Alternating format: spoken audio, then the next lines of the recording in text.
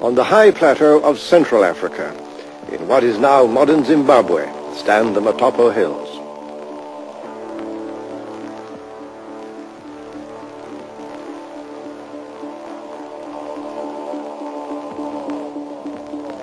Large numbers of leopards inhabit these rock formations, which in their strange mystery and shape seem to take us back to the carvings of ancient African history.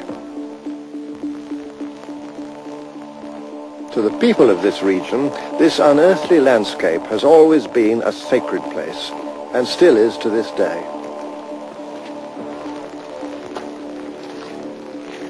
Tucked away in these Matopo hills, there are messages from the very dawn of history.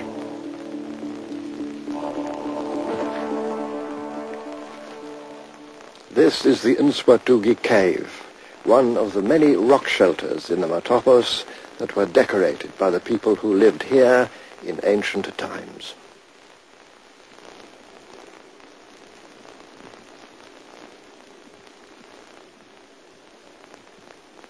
These truly marvelous rock paintings were inspired by motives that we don't know. Probably there was a variety of motives, as with all great art. Those distant peoples who faced the wild wilderness of primeval Africa must surely have felt the need for psychological and spiritual reassurance, as well as for magic to safeguard their cattle. And their artists, of long ago, clearly loved to portray the animals they knew.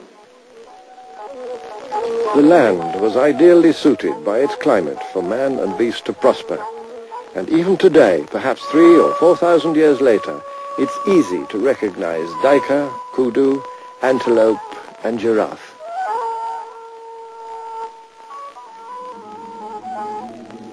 The arid wilderness of the Great Sahara, 3,000 miles to the north, could hardly be in greater contrast. Yet here, in the 1950s, even more surprising evidence was found of early African history.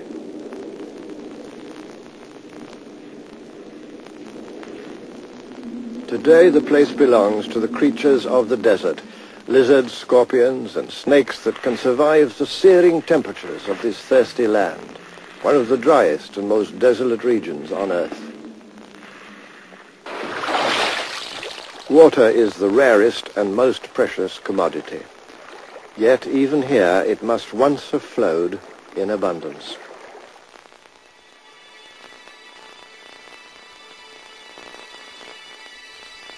The revelation of these rock paintings in the Tassili Mountains of the Algerian Sahara just 30 years ago astonished the world.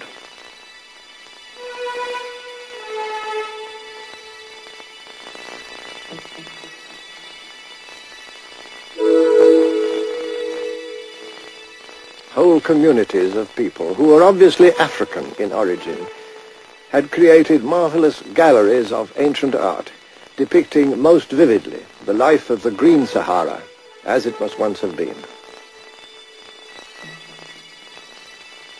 First we see hunting folk and the animals they lived among, the clearest proof that this region of the Sahara long ago teemed with wild game.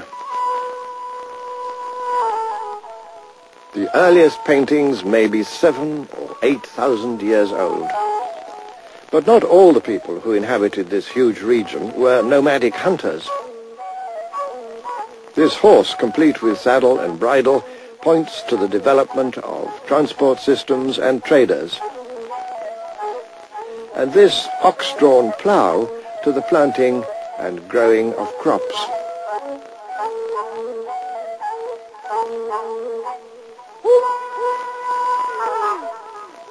Whether for war or sport, elaborate chariots came into use, while the clothing of these people bears a striking resemblance to the tunics of ancient Egypt.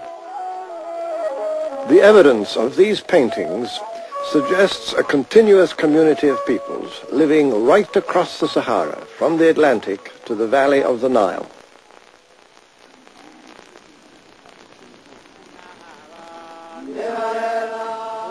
Then, some 4,500 years ago, the climate began to undergo a disastrous change. Gradually, the Sahara lost its rainfall its animal life, and finally, its people.